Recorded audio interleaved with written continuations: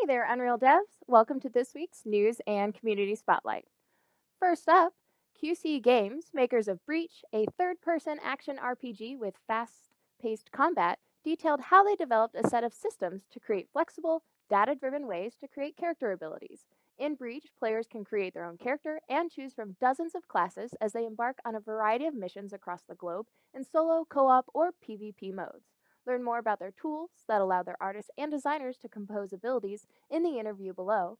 Also, be sure to check out Breach as it launched into Steam Early Access today. Based on a Swedish pen and paper RPG of the same name, Mutant Year Zero brings its fantastical world to life in a tactical adventure game, combining the turn based combat of XCOM with story, exploration, stealth, and strategy. Widely well received amongst fans and critics alike, Mutant Year Zero doubles down on a strong narrative and endearing characters that you can't help but love. Its world, a post apocalyptic landscape of overgrown cities and crumbling remnants of a civilization long past, is beautifully brought to life in UE4. In an interview with us, the bearded ladies share the intricacies of developing with Unreal Engine, creating these unique characters, and crafting a tactical strategy game that manages to break the mold to draw in new fans. Leveraging the scriptability of the editor with Python, Thea Interactive began compiling their most common workflows, such as import processes or the generation of UVs, into repeatable scripts to help them save hours of work. With a fresh graphical interface, Optim was born. The tool allows you to analyze your Datasmith and CAD files before you import them into Unreal Engine. They will be offering Optim as a subscription service later this year, but they're currently accepting applications for alpha testers at thea.io/Optim. And the Global Game Jam kicks off next Friday, the 25th. We're thrilled to be a part of the world's largest jam event and have gathered resources to help you prepare if you're participating, including our UE4 for Game Jams live stream with Tom Shannon. We're also raffling sweet swag bags, which include an Unreal Engine backpack, to those that submit a complete Global Game Jam entry in UE4. Sign up on the page linked below to let us know if you'll be jamming. And now for this week's Karma Earners. Many thanks to these incredible folks for helping out on AnswerHub. Sultan E, The Batch, Jackie, Turer, Coalfire Gaming, Christoph Morva, Ben Blodke, Thompson N13, Salih Balkan, and Nebula Games Inc. You all are absolutely majestic. So on to our spotlights for this week. First on the list is What Never Was, Eka Hallgren's short, story-driven, first-person game from the perspective of Sarah, a teenager tasked with cleaning out her recently deceased grandfather's attic, but she finds that not everything is what it seems. On to our second spotlight, Think Arcade, a student team from SMU Guildhall, recently launched FrostRunner, a first-person platformer speedrunning game for PC. The game has had over 50,000 downloads in less than 10 days with very positive reviews, and it's free on Steam. So be sure to check it out, and our many congrats to the team. And this beautiful Baroque Room is this week's final spotlight. Developed over the course of the last 8 to 9 months, Irakli Kapunya pieced together all the elements, and you can see a more detailed breakdown on his ArtStation page. So be sure to go take a look. Thank you for joining us for this week's News and Community Spotlight.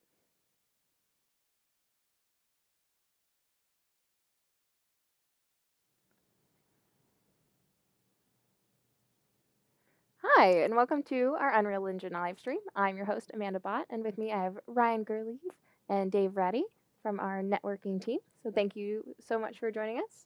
And fellow community manager, Tim Slater. Hi, guys. Welcome. Glad to have you So Thank you. we're going to talk about some server optimizations, right? That's right. Yeah, so I figured I'd cover just kind of some high-level overview of how the replication system works, and based on that, help you guys get a better understanding of maybe how to optimize your multiplayer games on the server. We know that that can be a challenge. Replication is commonly a cost that we see in profiles and stat captures and so on. So I thought it might be good to go through some of the techniques you can use without necessarily needing to go in and modify the engine to get some performance wins there. Which is all very, very important. And so, how does this? Definitely. So a lot of people tuned in. It was last summer that we did the replication graph, and so how do these? I know Yeah. it feels like When it you said wasn't that, I that was like, long oh, ago. I wasn't here for that. But then I remember sitting here and having Yeah. that conversation. So. How do these two pieces work together? So a lot of the optimizations I'm going to cover work with the kind of legacy net driver, as we're kind of calling it now internally, and with the replication graph. I'll try to remember to point out any cases where there might be differences between the two. But the techniques I'll cover will be like optimizations you can do outside of using a replication graph. And then the replication graph is kind of an additional step that you can take that will unlock more optimizations, but it may require more work, more in-depth knowledge of how your specific game works to squeeze the most out of it, I guess. Okay, Pretty good. great. So we'll do our Q&A at the end, so feel free to toss questions in the chat as they come up, and then Ryan will address general questions, and we have Dave, our replication graph expert, to comment there. So feel free to dive in. All right. So just as a high-level overview, as a refresher for anyone, or for people who may be newer to the engine or multiplayer, writing multiplayer games in the engine, at a very high level, let's describe kind of how we replicate properties to clients, and that'll help kind of provide a framework and allow you to maybe better understand why some of these optimizations are useful and how they work. So you're all probably familiar. You can go in and mark, properties on your replicated actors as replicated, and then the engine will kind of automatically make sure those new values get sent to clients who are connected. And the way it accomplishes this is every kind of frame that we run on the server for replication, it will look through all the replicated actors in the world, try to determine, it'll look for the replicated properties on those actors, do a comparison to see which of those have changed, and then for the ones that have changed, send them out over the network to clients. This results in a lot of this is the cause of a lot of the CPU cost on servers. It has to do that comparison and then the serialization. So in a lot of cases, you can save on server CPU time by reducing the amount of these comparisons that the server has to do. And the main way to control this is through the net update frequency value, which is configurable on every actor class. I'll see if I can bring up an example here. So we've just pulled up a shooter game. Yes.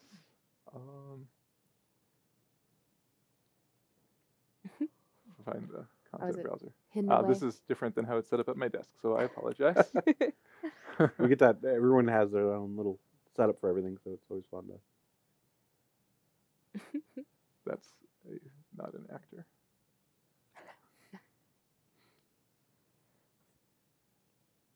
But so are you looking for an actor? Player pawn. And it's a per actor configuration, or is it for? Can you configure the whole? Can you configure it for the entire project, or is it per actor? It's per actor. Okay. So you can configure a default, for any of your actor classes, and then on each, instance, you can potentially override it. Gotcha. If you'd like, I believe. So I'll just bring up the replication section here. So a lot of you may already be kind of familiar with some of these settings. The one I was referring to is this net update frequency right here, which defaults to 100. It's kind of maybe a high value. But keep in mind, this will also be clamped to the frame rate that your server is running, right? So if you have your servers configured to run at, 30 frames per second or 60 frames per second, it's not going to do any additional replication updates beyond the normal tick rate of the server. But in a lot of cases, you don't necessarily need to update all of your replicated actors every server frame. So certain actors that aren't changing as often, you could lower this value, and then you save all the time that would normally be taken on considering those actors for replication and comparing those properties like I mentioned earlier. So generally for actors, like in most games, actors like most characters or pawns that are kind of moving around all the time, you'll want to keep the net update frequency higher just so that motion is as smooth as possible and your game looks responsive and is fun to play. But for other actors that may not necessarily have a visual representation in the world that's important to be up to date all the time, like maybe some of your player state or game state classes, you might be able to get away with a lower frequency. So that's one thing to look at. Another thing is this net cull distance right above here. Some of you may be familiar with this, or the concept of relevancy as we refer to it a lot. This is the distance at which objects will be culled for certain connections, right? So each client connection is usually based on where their controlled pawn is in the world, and this cull distance will determine how far away an object has to be from that possessed pawn in order to be sent to that client.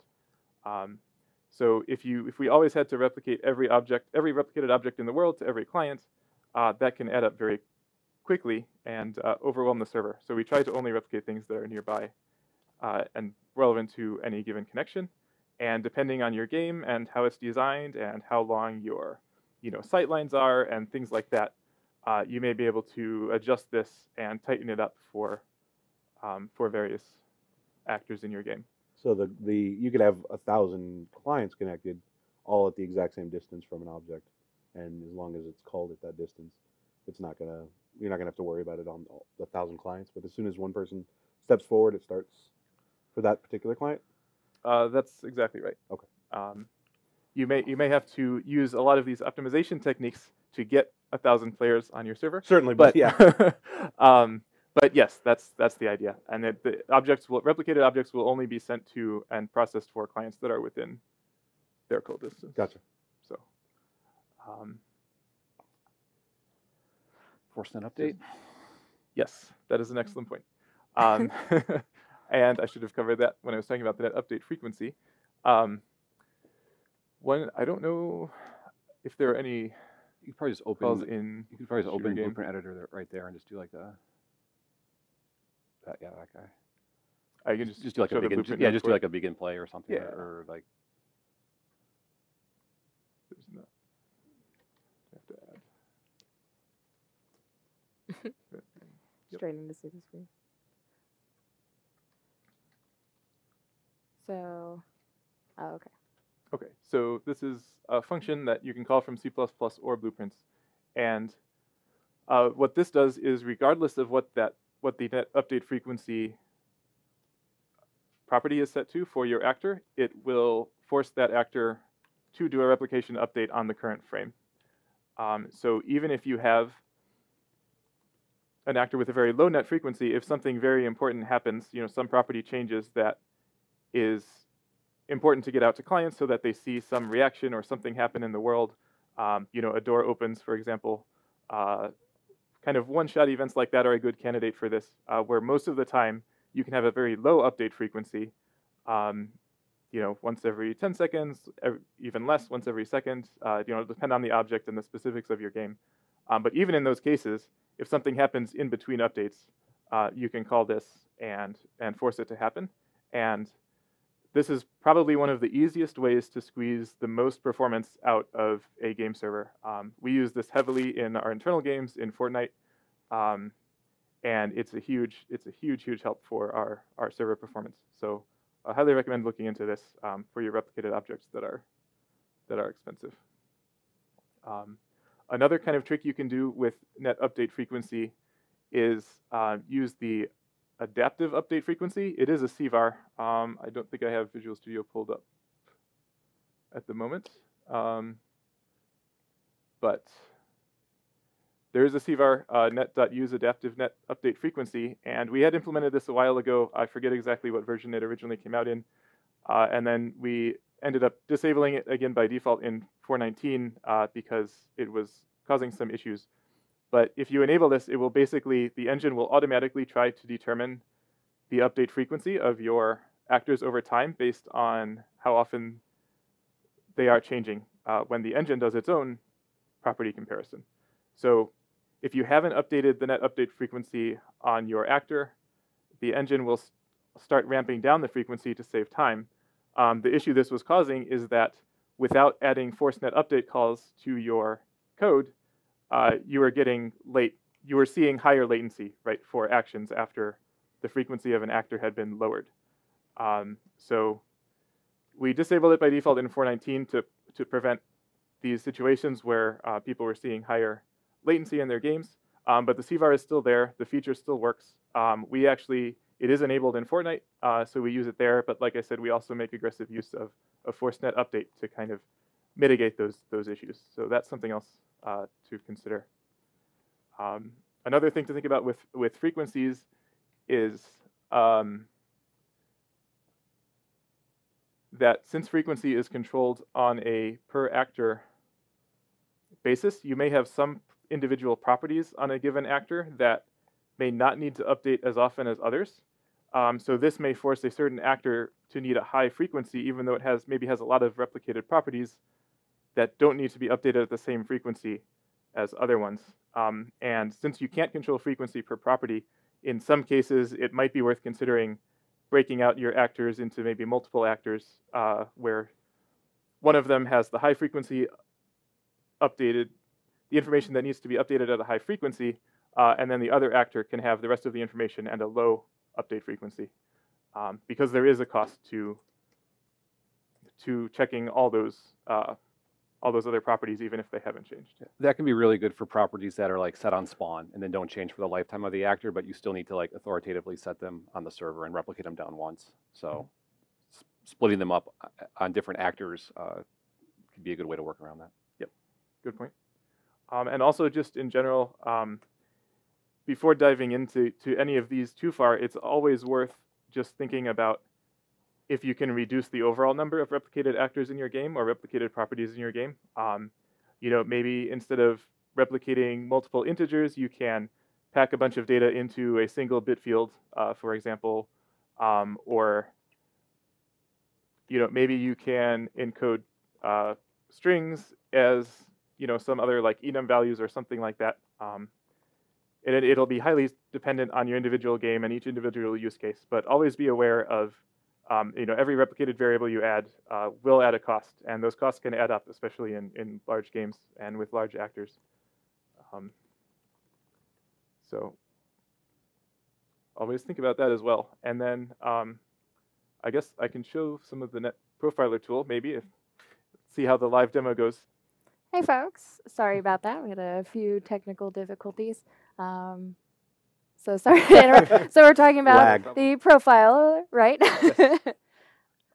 Yeah, so I was just about to, I brought up a Pi session of shooter game with dedicated server enabled, and I was going to grab a network profile capture and then open it up in the profiler to kind of show you guys what that's all about and all the useful information you can get out of it. So there are a few ways you can start the profiler. The easiest way is to just bring up a console and type net profile, which will toggle it.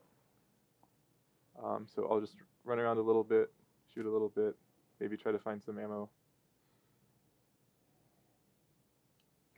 And then you can do net profile disable to stop recording. And then I'll bring it up. So this is the tool.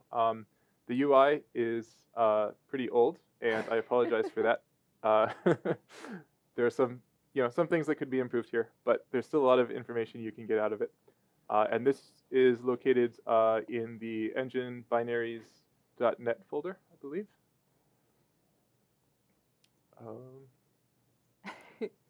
Now I have to find where this build was. So 1 second while I do that. So it's in the build itself directories. It was this one, right? Is it? Yep. It's not in starter content? No, it's not starter. Is it in templates? Trying to remember where it is. Shooter game. Would it be in the project file or the engines folder itself? The project file. So I think that's actually on C. Ah, okay. I know. We're monsters. We keep them in different places. I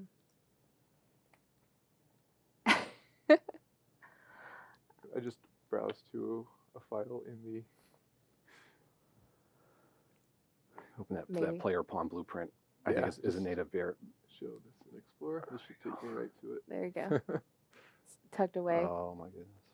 Yeah, you would it have was never in found here. that. Never. Okay, so so basically, I was just looking for this project directory, but when you do a network profile capture, it'll also be saved to your project save directory under profiling. I guess I can show this to the stream. So this is just the Shoot Again project directory under saved profiling, and then it should create one of these .nprof files for network profile. And then that's not the actual profiler, but I will copy this path.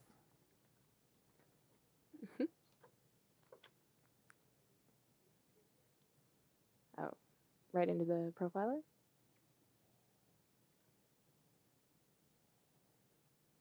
And then I guess I can show. So I just clicked the open file button up here and navigated to the profile I just took. So we can go ahead and open that up. That'll load and show you this view where you can see a graph with a bunch of data you can filter. These are the default kind of options. You can see bandwidth information, broken down by properties and RPCs, and so on. And actually, before I get into that, because we were running in Pi with single process checked, it actually recorded both the server's connection and the client's connection here. Depending on what you want to look at, you can look at either one. They're both useful. Server captures are generally more so because that will cover all the property replication. You can take a network profile on a client and see kind of what RPCs they're sending. But if you're optimizing, server property replication, you want to look at the server's connection, which will be, in this case, it'll be this one because this is the one with the ephemeral port on the address. So have that checked. You can apply the filter, and now the only data that it'll show in this graph is the data that was associated with that one connection. So this is showing all the data that the server connection sent to the client while you were capturing. And would you actually show them how you open this profile? We had opened it ahead of time. Yeah, I can show just or like kind where of the it's whole tucked away. process. Sure. So I'll just close that and do this process again. So There's in D, right? D, yes. So it's a And unique binary that's running on them with the install in the Yeah, in so the build folder. It's a separate binary from the editor or anything, but it is installed with the build under engine binaries and in the .NET folder here because it is a C# application. And the source code is also available as well on GitHub. And it's just called Network Profiler in here. There it is. And that opens up the tool, and then you can open up your profiles from here, and it remembers the path from last time. So we can just But you don't open that up need again. profiler running while you're capturing in Pi. No, you don't. The profile. No, So this separate tool only parses the files that were generated by the Okay. engine. So while you're actually capturing in Pi, or it works, in standalone builds as well. All the capturing code is built into the engine, so you don't need anything extra there. Just run the console command, and you're good to go. So I'll filter this connection again. And if you had run it in a standalone, like on a standalone server, for example, you would see each different client's connection in this list here, and you could filter by those if you wanted to as well. So yeah, so we were talking about this chart. You can also, so this captures data every frame, and you can kind of zoom in on sections of it, or you can click on individual frames to see data about those frames. There's a lot of information about kind of bandwidth usage here. But another useful thing is to look at this actors tab here, which will show you which actors were replicated on any given frame or on the range of frames that you have selected. The MS column is basically a rough number of milliseconds that it took to replicate these actors. Kilobytes per second, how much bandwidth the actor used, and so on. The update hertz is not, I believe it's not actually averaged correctly across frames, so these numbers are a little higher than you might expect. Do we have a player pawn? I guess my player pawn didn't Well, the first one is replicate on player this pawn range. C. Yeah, I'm just saying it. The player pawn didn't Oh, gotcha. Yeah. replicate anything here, which is a little unusual, actually. But one thing that I did want to talk about is this waste column here, which ties into what I was saying about net update frequency earlier. Waste, it's just called waste here, but what that means is the percentage of kind of replication updates where the system compared properties but found that nothing changed and therefore didn't actually replicate anything. So we spent CPU cycles comparing the replicated properties of these actors, but none of them changed, right? So if you have that case, you'll see a high waste on your actors in this profile, and those actors can be a good candidate for lowering the net update frequency because it implies that their properties aren't actually changing that often. And when they do change, or when something does important changes, you can probably use the force net update function, like I mentioned earlier, to make sure that clients do get those updates in a timely manner.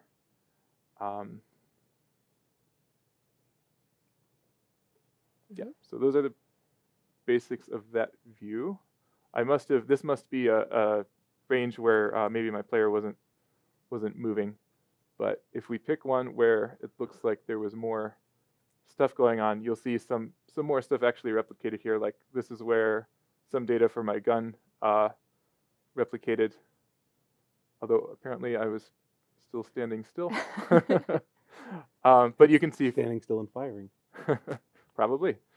But you can see that something on this web gun class replicated some properties, and you can see which individual properties actually replicated here and how many bytes they used up in the final packet that we sent out. So this can also be useful to see which of your replicated properties are taking the most bandwidth or the most time, right? So the ones that have a high count here will be the ones that are replicating more often. And then there's a lot more you can play around with here. You can filter even more by actors here. Shooter game is fairly simple. It doesn't have that many different actor types, so it's not that hard to just look at the list. But in a more complicated game, you may want to look for specific actors here. And then there are some other views that can give you kind of an overall view, like you can see how many times specific actors replicated to see which ones are replicating most frequently in your game, and it may be worth focusing your optimization efforts on those. Same with individual properties and RPCs as well. So something like gunfire, or a lot of gunfire in one scene, is probably going to add a lot to the replication because each bullet is being replicated. Yes. And so the more people you add to that, the higher bandwidth cost, and so that it makes sense. But it's good to be able to actually visualize it and see, hey, you know what? Maybe these guns are firing too quickly, or they're replicating too many objects in one scene. So exactly. So we've had a few people kind of asking about the hertz versus frame rate, and would you be willing to kind of expand? Because they're like 677 SPS, and that's not what it represents. Right. So the update hertz here in this chart, yeah, like I said, it's not. I'd have to actually go back and look at the code and see how we're actually generating that number. I think it's pretty clearly there's a bug here where it's not showing the actual update rate. Although I guess if the editor is running with an uncapped frame rate, that might be the case. Sure. But yes, but I believe the difference between update hertz and rep hertz here is update hertz is again how often we do that property comparison to see what we have to send, and then the rep hertz is how often we actually did get something to send based on that comparison. Okay. So and then hertz and frame rate we just kind of use interchangeably. So I apologize for that, but hertz is essentially a frequency, frames per second. Okay. Cool. So So good with that. So we can get out of that. So those are a lot of the tools that you have. There are a couple other things that are maybe get into a little more advanced topics. You have to do a little more setup work maybe in your game to get these to work well. But network dormancy is another big area of potential optimization. We use the dormancy system extremely heavily in Fortnite, for example, and like Fortnite servers could not perform as they are now without this system and without our heavy use of it. So I recommend looking into it. It's probably more suited for certain types of games, like in Fortnite, for example, where a Fortnite map has a lot of kind of static actors like building pieces and trees and rocks and all those kinds of things that don't necessarily change very often, right? They kind of just sit there for most of the game until someone goes up and damages them. They can be dormant for that entire time where they're not changing. And then while an actor is dormant, it completely skips all of the replication updates that we had been talking about. So it's kind of similar to having a low frequency in a way, but it will just never update at all until it is woken up from dormancy or flushed. Yeah, I would describe it as it's a contract between the game code and the replication system. The game code says this thing is dormant, it's not going to change. You can stop checking it. I'll tell you when it's going to change again. Whereas you're having a very low update frequency and is just the replication system saying I'm not going to check this very often unless you tell me. So with dormancy, the idea is the game code says stop checking me. I promise I will not change it until I tell you. And if you do change it without telling the replication system, when it does like go to replicate that actor, it might not realize that people have all those changes that you kind of made behind its back. So that's kind of like the key difference. Mm-hmm. Yeah, that's exactly right. And you can control dormancy from blueprints now. So I can show you some of how that works. I guess I can cover initial dormancy first. I believe it's in this details. Yeah. So you can set net dormancy for your actor classes here. Awake is kind of the default state that we've been using so far, right? It's awake. It's checking the normal net update frequency all the time. Same replication that you know and love. And then dormant all is kind of if you have during the course of gameplay you have something you want to make dormant because you're not going to be updating it for a while. You can set it to dormant all. I guess setting this as the default doesn't.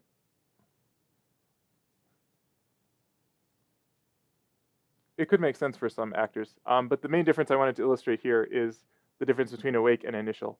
So if you have an actor that's placed in the map and it won't be changing for a while, most likely you can set it to initial dormancy, and that means that just like Dave said, it will not even be considered for replication at all until game code tells it to kind of wake up.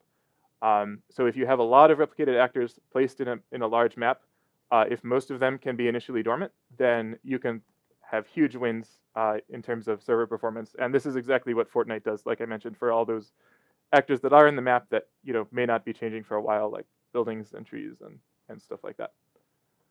Yeah, the key is it's only for in-map actors, and it's basically telling the replication system, like everybody already has this. You don't even have to keep track of who already has it. Versus an actor that like is awake and then goes dormant. Like the replication system still has to make sure everybody gets that last update before it can completely like forget about it. Dormancy initial is just like pretend I don't even exist because everybody has me and it has me up to date. And so it's kind of like to the replication system, it doesn't even exist until it goes out of that transitions out of that initial dormancy state into either dormant all or dormant awake. Right. So it's definitely like the initially dormant actors are like by far the cheapest like for replication because they basically just get ignored. Yeah. Yep, exactly. And that works because like Dave said, the state of those replicated properties or the values of those properties will be the same on the client and the server when they initially like load the map and spawn these actors. So there's nothing, there's nothing to do in that case until something changes. When something does change and you want to make sure all the clients get that update for a dormant actor, you just set net dormancy. Yeah, so you can set net dormancy. So let's say you change some replicated properties on your initially dormant actor, for example. You can call set net dormancy wake. Again, you can call this from C++ or a blueprint. And this will cause it to wake up in the replication system. It'll start updating there. Normally, it will detect the properties that have changed and update all the clients. And it'll remain awake until you set it to be dormant again. In addition to that, sometimes it's also useful to simply flush net dormancy, where you can do this if you're only changing, you're only going to do a brief change for like a single frame. You changed one property and you want to send that update out and then have the actor go dormant again because you probably won't be changing it again for a while. So it's kind of like a force net update, but for dormancy. So depending on the situation and the gameplay of any particular actor, you can use these calls to manipulate that state. And I think force net update will implicitly call flush net dormancy. That's so correct. If you, but and it also, in addition to that, it will also change the it does what force net update does, telling the replication system replicate this right now. So it's modifying sort of the frequency aspect of the whole thing. But yeah, flush net dormancy doesn't change your dormancy status, but it does say, hey, I've changed. You gotta at least get this one thing. This one change has to be through. So something can be dormant all. You can call flush net dormancy, change something, and that one update will go out to everybody, and then it will kind of just go back to being dormant. It'll stay dormant. It's not going to continuously check. It's just going to make sure everybody gets that one update. So that's, usually you want to go from dormant all to awake if you're going to have like a period of time where it's going to change. Like say, like in Fortnite, when a building takes damage and it's going to like regenerate health over a period of time, we will put it awake, allow it to regen up, and then once it's full health, it'll go back to being dormant. Versus like if it's just a one-off change, if it's like maybe a edit or something like that happens on the building, we might just call one flush net dormancy and not go to awake and then back to dormant. Yep. All good points. Dormancy sounds so simple when we explain it this way. Oh, You're just going to bed and waking up. Yeah. That's it. But that helps a lot with optimization and making Yeah. your pings lower for everybody. And Yeah, you're calling it at just a higher level. You're not checking to see, well, when's the last time this replicated. You're not, and then you're not checking, well, did anything change? You're just at the very high level. You're just saying, okay, this guy, he's not changing. The game code has told me that. I just got to make sure everybody has the up-to-date state, and then I can go on. I can move on. So it's a pretty good optimization. Yeah, and like I said, almost like the vast majority of replicated actors in Fortnite are dormant most of the time, and it's a huge reason why we can get Fortnite servers to perform as they do is by using this system. So the more you know. Yeah. And then I guess there's another sort of advanced topic that I can mention briefly. I may engage Dave for this too. But so actually, if I could get Visual Studio up, that's I think probably you need code to explain this. So there's It should be here. so there's a source file, netserialization.h is where all the fast array serializer is, and there's a pretty lengthy comment at the top of it that explains how to use it. So I would, if you're looking where to go for this stuff, I would open that header file and just read it, and netserialization.h, and that'll sort of give you the more specifics. But I think me and Ryan will kind of try to go through the high level overview of what that thing does.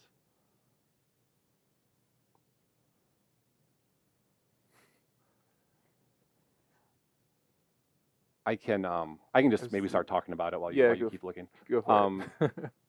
So it's kind of, the idea is the fast array serializer pattern is used when you have a T array of structs, and you want to replicate that. But you don't want, basically, it's useful in cases where you have arrays of structs and the data inside that struct is kind of big and maybe doesn't change that often, and you don't want the replication system to check all, you don't want the replication system to go through each element of the array for each element in the structure and say, did this thing change or not? The fast array serializer allows the game code to kind of have more control and to tell the replication system when items are added and removed or changed from that array. So it's kind of like the dormancy idea, where it's like the replication system is doing less polling, but it's relying on the game code to tell it when to add and remove things and when things have changed. And sort of the way it works internally is, when you call mark item dirty or mark array dirty, what you're sort of actually incrementing basically just an integer. Sometimes we'll call it like a change list or a key or a replication key, but you're basically just incrementing an integer behind the scenes. And the replication system, when it goes to compare what the server has to what each client has, it looks at what that client's number was. It doesn't look at what the data was that it sent the client last. It just says what's the change list that this client is on, and if there's a mismatch, then it kind of goes in. So it does it at the high level at the array itself. Like the array itself has one of these change lists, and it will quickly just not look at anything in the array if that high level number isn't different. And if it is different, then it'll start going through every element in the array and just checking the sort of change list number on each of those elements. And then for the elements that are either new or have changed since the last version that we sent the client, the whole data, all the data in that element of the array will be sent over. The other nice thing about it is on the receiving side, you get some nice callbacks that tell you when elements ever changed, when they were added, or when they're about to be removed. So it lends itself to game code that wants to kind of manage that stuff. So it's good for things like inventory systems. The game playability system makes pretty heavy use of it. In general, if you have that kind of data, that's, I mean, ideally, like Ryan says, you want to replicate as little data as possible, but inevitably games have inventory systems and these types of things, and so this is, it's a convenient way of you get a lot of performance, and it's convenient, I think, to program for, because you get those callbacks. Are you still loading this up, or? It looks like it's loading the solution. Okay. And it's taking time. Taking time, yeah. So what you end up doing is you subclass. You have to have a container class which has the array of your items in it. So you take I've been talking about an array of structs. It's really a struct that wraps an array of structs, and so you subclass that container from the base fast array serializer container struct, and then you subclass your you subclass the item. The items in your array, they need to be a subclass of the fast serializer item thing. I can't remember what that struct is called right now, but you do that. You do some stuff with struct traits to tell the Unreal reflection system that this type has a custom net delta serialize function, and then in your custom net delta serialize function, you call this templated fast array serializer function with your types as the templated arguments, and it will do what I just described.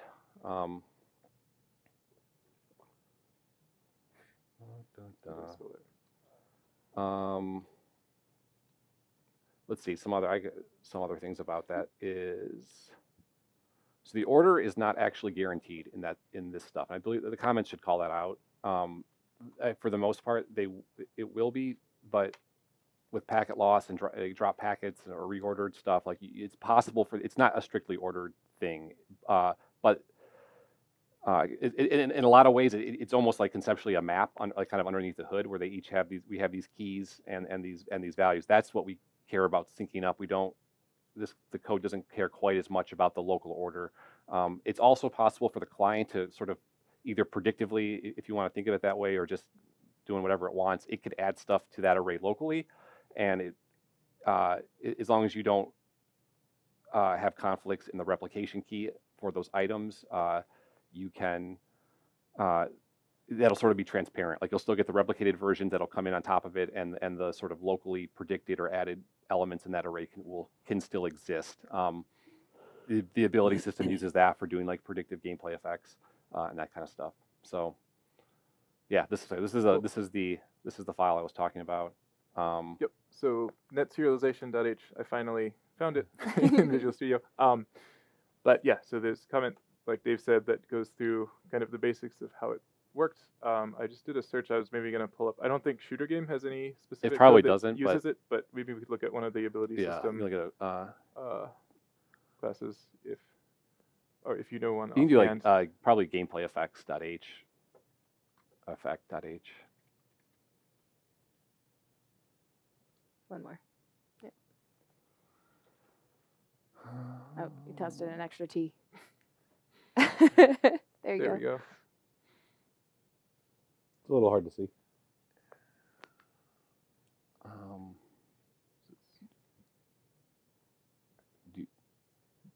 Zoom in Yeah, here a zoom in little. a little bit like that. Is that too much? Nah. So it should Actually, be. do you want I guess. drive this? I'll try to drive. I'll see what I can. to? So what's the file that, or the element that you're looking for? The file is gameplay effect.h, and I'm going to look for, like I think active gameplay effect. Looking for that guy.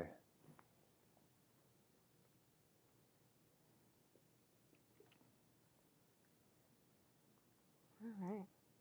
Yeah, so this is what I'm saying. Like, this is kind of like the container class. You can see it implements, or it inherits from fast array serializer.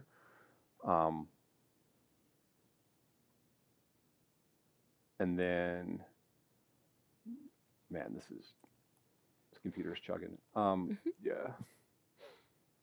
We'll see. This. I think it's might still be doing the find. Yeah, You I can think cancel if you want. A secret find. Yeah, there it is. Oh shoot! I think I did it twice.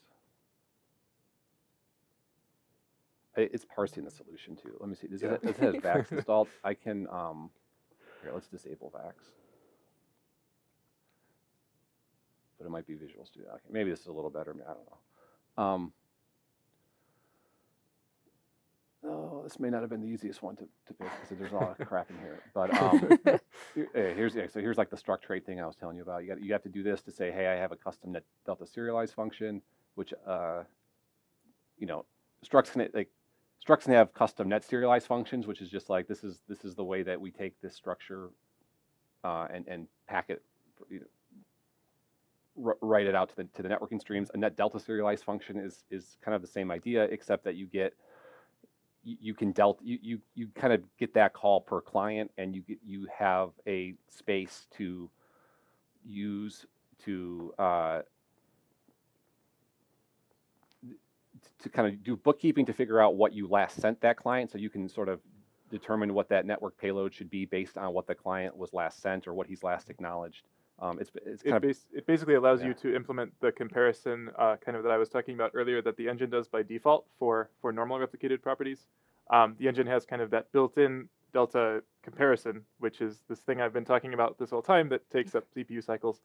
That override lets you basically implement that comparison yourself, which is how the fast array serializer works. Okay. So yeah, like I said, so this thing does a Vax is not doing good. Let's see if I can find it in the CPU. Oh, because I disabled Vax. Okay, right. Oh gosh. None of stuff works here.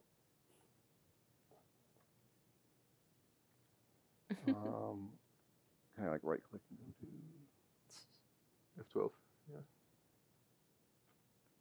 Okay, so this is probably not a good example to pick because this stuff actually does even more complicated stuff, but Just cancel that.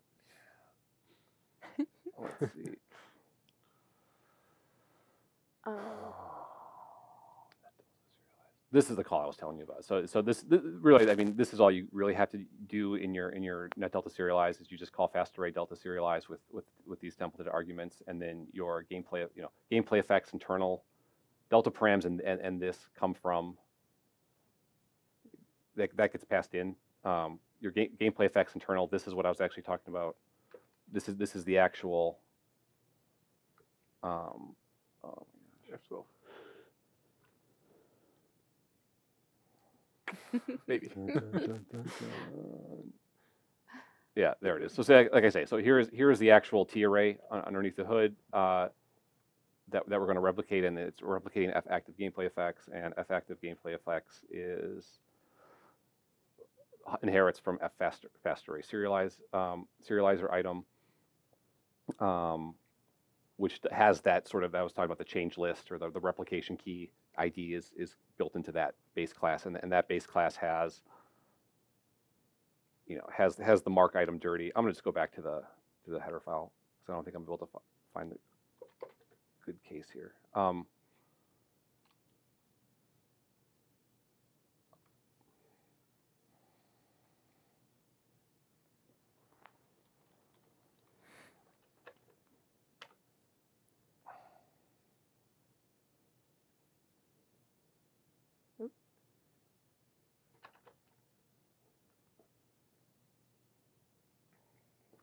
Okay, basically, so this mark item dirty is a call on the actual array itself, but there should be I believe that function should also exist on the items itself. Like you can just if you just have the item, you should be able to just call mark item dirty on it, and it should forward it up, I think. But the main point being is that these are the functions that you want to call when you're mutating the array, and then the callbacks that you get on the client side when that stuff happens are what I was talking about earlier. These are pre-replication remove, post-replicate add, post-replicate change. Those can be pretty handy. So this is like ability system doing stuff, but like this thing's about to be removed. Let's see if we have to like invoke any events or whatever bookkeeping that system does. Same thing with adding. When a new one comes in, it does all these checks. It does like some timing stuff to figure out like if the thing just happened, or it's trying to just figure out if the item was just added like actually on the server, or if it's just like you're just finding out about it due to like relevancy or like join in progress type of stuff. So yeah, so you can write systems that take advantage of that, and the big advantage with fast array serializer is it's similar to like the net dormancy and this other stuff we've been talking about. Is you're hinting, or you're telling the replication system, don't compare all these bag of bits every time. I'll tell you what bag of bits you need to send when they change, and you can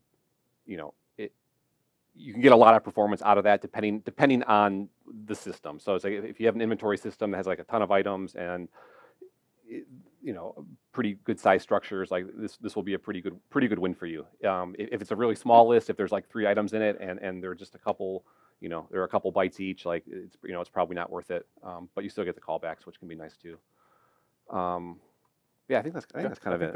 That covers fast, that pretty fast much. array. Again, encourage you to read the comment in netserialization.h, which kind of summarizes all of this, and you can always refer to later if you want to try to implement this in your own games. It is, I would say, it is like C++ only. This is definitely something that doesn't really like expose well to blueprints. So if you are in that realm, you probably maybe the ability system is a good example of a system that uses this stuff, but like it doesn't expose those containers to blueprints. But blueprints there's an API for like adding and removing gameplay effects that ultimately modify those arrays. So it's just kind of layered is how I'd recommend looking at that if that's relevant to you. So yeah, cool. There's a lot there. Yeah, there's a lot there. It's a network of information. Yeah. I couldn't not have a pun. Sorry. I waited, but I couldn't. Is there anything else you wanted to cover, or we have loads Yeah, of we have a questions? ton of Loads questions. Yeah, Oh my. I mean, Yeah, we went over we're all the broad topics that that I wanted to go over today. So yeah, if we have time for questions, we can roll into that. All right. So, one question they have, they're asking if there's any particular reason why replication of variables or dispatching of RPC is single threaded. So is that true? And then, Yes, why? that is true. Did you want to take this one? I mean, we both try to It's- answer it, I guess. I'd say it's kind of a legacy thing. Like it's just the engine long ago was single threaded, and that's just kind of how it's been. I think. There's a lot of so I guess the main reason for that is a lot of the replication update. The way it works right now is it kind of inherently has to read or write actor properties that are updated, on the game thread. So we can't, like, unless the engine doesn't have kind of the thread safety mechanisms under the hood to kind of ensure that those gameplay actors, that actors updated on the game thread are all that stuff is thread safe. Yeah, like one example is like there's like pre-replication is that's what it's called, right? There are virtual functions on actors that are getting called like before like an actor goes to replicate. And so if you had sort of like if you were like going wide with all this stuff and you were having multiple threads that were potentially trying to replicate the same set of actors to different connections, like you potentially get into cases where like someone calls pre-replicate, sets something up, while he's in the middle of that, somebody else kind of comes through and does it to the same actor, and they might stomp each other out, or that there's all these Right. kind of hazards right there that aren't, there are like solutions to those problems, but it's like that's part of the friction. I think the other thing is multi-threading servers isn't always beneficial. I mean, it's kind of like a really really complex topic, but it is something that like Fortnite does pretty well with single-threaded servers because it packs them so tightly, and so going wide with like our individual servers isn't always. There's trade-offs there, and it might not always be the best situation. That doesn't mean there aren't situations where it would be a good thing to have, but I'm trying to give you, I guess, more context to like why is it like that? Yeah, generally dedicated servers have kind of historically been single-threaded, like Dave mentioned. It may be more beneficial on, say, like for a listen server type situation, but again, we still have all the other friction of those game thread kind of updates that can be problematic. We are looking into ways to kind of multi-thread some of the lower level, kind of like system level tasks that happen in networking, like the socket calls and any kind of lower level like packet processing that happens, like compression or encryption, things like that. But all that happens kind of at a lower level below where all of this is exposed to game code. So. All right.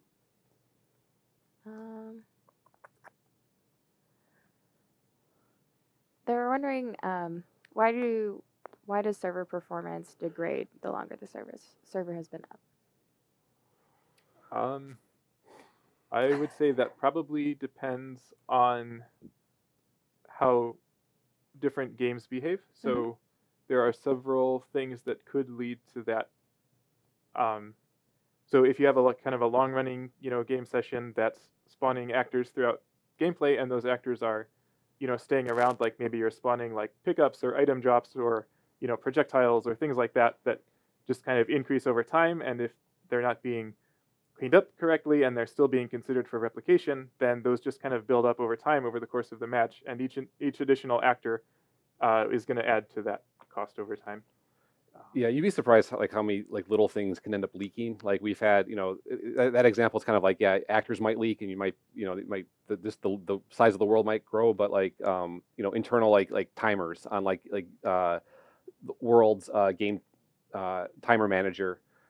We've had cases where like timers leak, where somebody will set a timer that repeats and then and then the guy who was listening to it kind of just goes away, and no one's actually listening to it anymore. But just the fact that the list can grow so high, and then some of those like operations onto that list end up being linear, And like those types of problems it can be surprising how much those can filter in. But I don't think there's anything intrinsically about like if I just let a server run idly for a long time, like it should not degrade. Like if performance is degrading on a server, like it's kind of one of these reasons that we're talking about, and there's probably like an infinite number of ways that could happen. But those are kind of things that we've seen. The common Yeah. common things that you've Yeah. experienced. They're wondering if the server tick is set to, or is 30 frames per second, is it useless to set net update time to be greater than 30? Yes. All right. But it shouldn't hurt anything. Could it affect prioritization? I'm not sure. I'd have to look at that code to see how it works, but I don't think so. It probably clamps it, or it probably is like if if two actors are replicating every single frame, but one has a higher update frequency than the other one, when it goes to calculate like how long like overdue for replication is it? If that calculation is different, might be different between the two ones. I don't think it is. No, in the legacy net driver, the frequency just sets. It drives the like next update time that's right. an actor. So the way that frequency is actually checked in the engine is it'll just compare the current time against the next update time for that actor, and then when that actor replicates, we set the next update time based on the frequency. So it won't affect prioritization. Like it's a binary thing every frame, whether an actor is updated or not. Oh, all right. What's the cost of using rep notify variables over the usual, just like replicated? There's a tiny bit of extra bookkeeping at the engine level where we have to kind of queue up those functions, the notify functions, to be called when we detect that a change has occurred. Mm-hmm.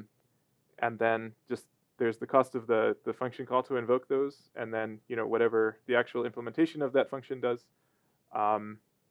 But I don't think it's anything to be particularly concerned about. I would say like server side, it's like negligible. Like there might be a little extra bookkeeping that just happens in like rep layout or something for that stuff. But I don't think like when the server's like deltaing properties and everything, like it doesn't care if the client is going to call a rep notify when it receives it or not. Yeah, actually that's a good point. The server doesn't even track anything for it. Yeah. Right. It's all tracked client side, so it should have no effect on server performance. But the client will do that tiny bit of extra bookkeeping. All right. What are some red marks or numbers they should look at in the net profile or net profiler maybe? And what would you consider good and bad for multiplayer games? That's really hard to answer generically because it's going to depend on your specific game, what your target frame rates are, how many actors you have, how many replicated actors you have, and which of those actors are most kind of important. Like most games probably have like a character or something that that will need that will spend most of our replication like time and resources on to make sure characters are up to date and stuff, and then other kind of objects in the world usually take less time. But yeah, it's really about can you hit your frame rate targets for your game. Yeah, I'd say when I do this kind of work, I don't usually start with even a budget in mind. I usually just look at the big picture and kind of just try to break it down and see where things are proportionally, and then look at what like the target like frame rates are, and then kind of like work backwards from that.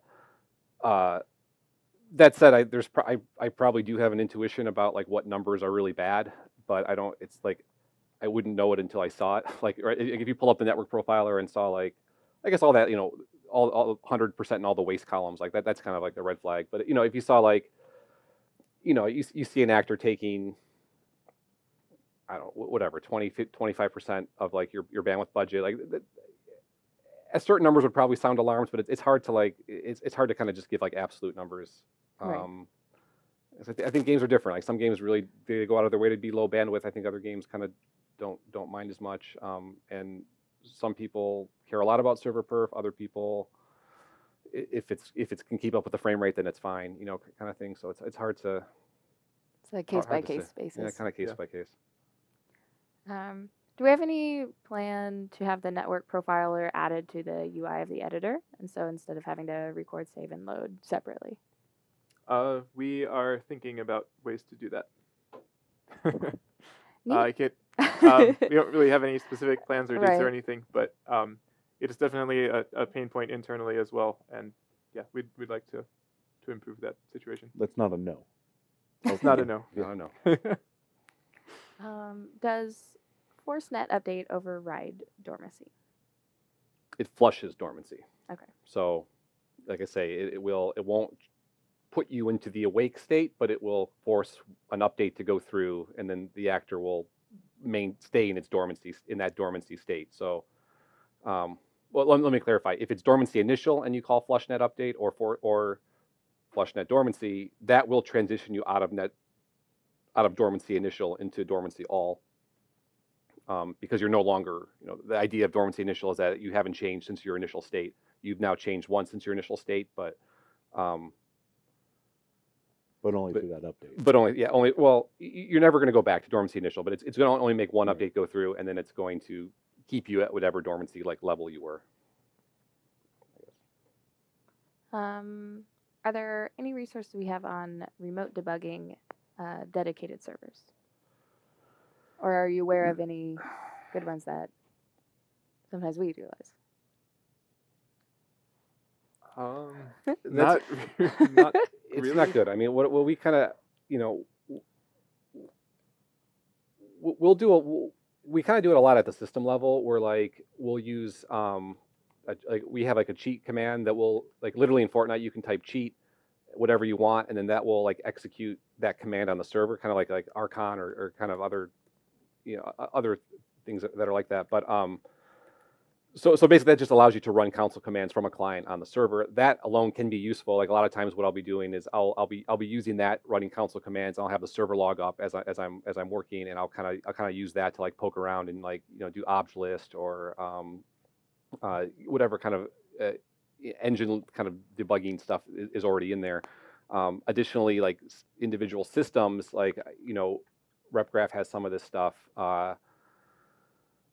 Even the ability system has some of this stuff too, where there'll be like, I'll set up like an RPC or something that I can say, hey, to this from client to server, I'd like to know this information, and then the server, and there'll be a server to client kind of RPC to go back and tell the client what you need to do. And sometimes you can then write more code to draw that up on the screen or something like that. But it's very much like a per case basis, where it's like you kind of got to think about that stuff. Be like, do I need to debug server logic from a client? And if you do, you kind of need to I think you kind of need to plan ahead for that.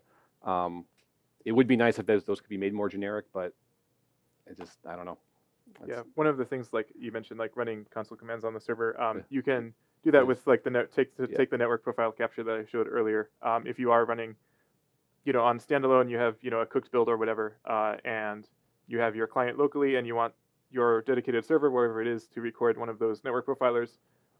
You can do that if you can just send the console commands over to the server. What do we have internal rules for unreliable and reliable calls? And can we talk about that at all? Don't use reliable calls unless you absolutely need to. Yeah, That's a pretty good rule of thumb. I would never. I would say I would never use a reliable multicast event. I think that's kind of been debated if that should even be kind of allowed. Client and server RPCs. I think there are more cases where those can be reliable. But it just really depends. It's easy. I would try to frame it like this.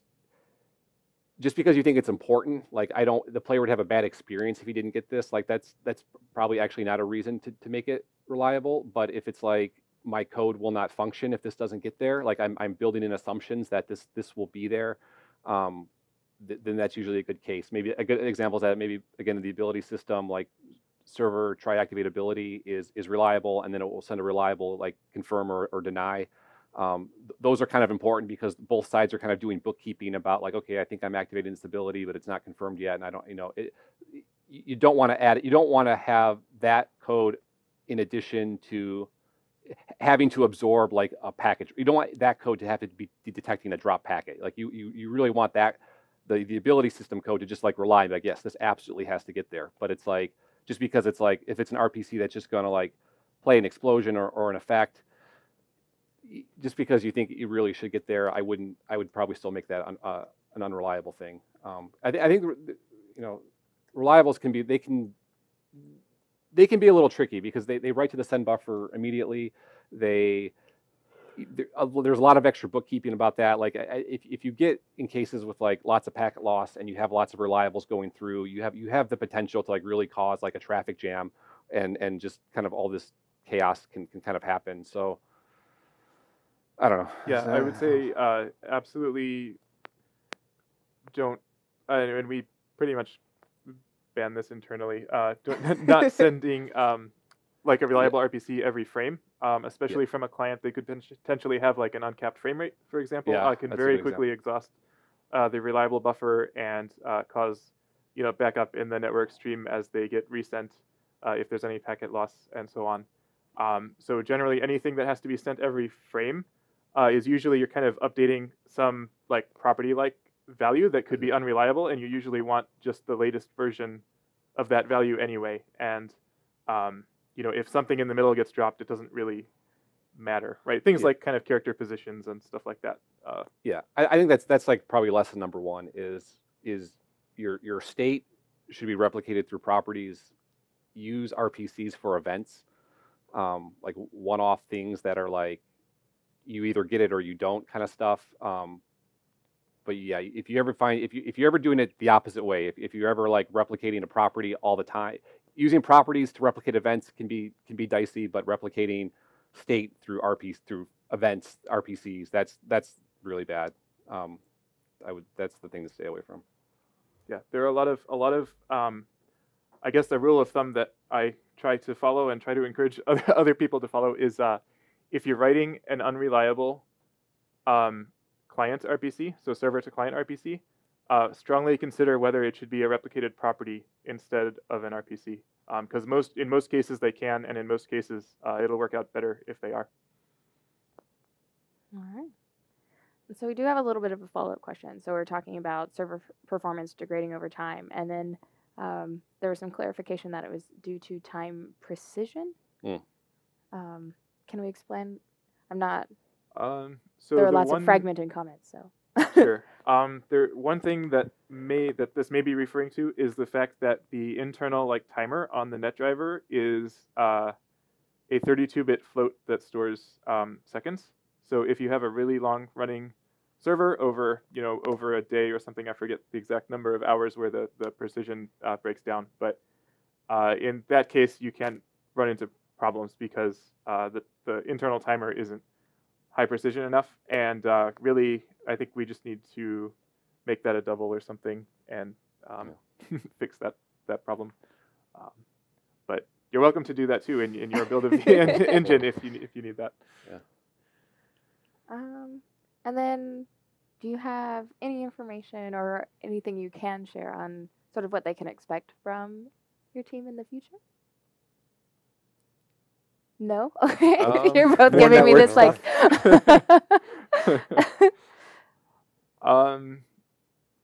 More optimizations. I mean, we're constantly trying to improve, the lower level systems, aside from the things I covered today that are kind of exposed to the game level, how we replicate things internally, there's still room to improve that code in the engine. So we're looking to improve that.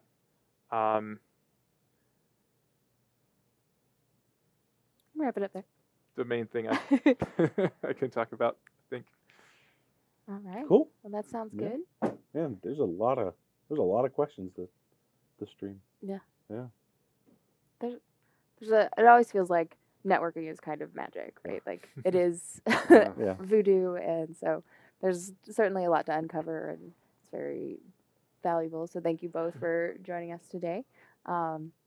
Real quickly, I'm going to drop the survey into the chat. So if you would like to see, this is one, letting us know how or what you thought of the stream today. And also, this is the best way for you to tell us what you'd like to see in the future. There is a question there. It's like, what topics would you like covered? So there had been a lot of requests, for more networking streams. And this is a result of that. So definitely be sure to fill that out. Also, we pick one person from that list to send a t-shirt to, so at random. Yep. And so you could also get some sweet swag. Yeah. Who doesn't want why that? not? We'll reach out to you by email, so make sure you, if you are interested in doing that, make Yeah. sure you put a good contact email on that survey.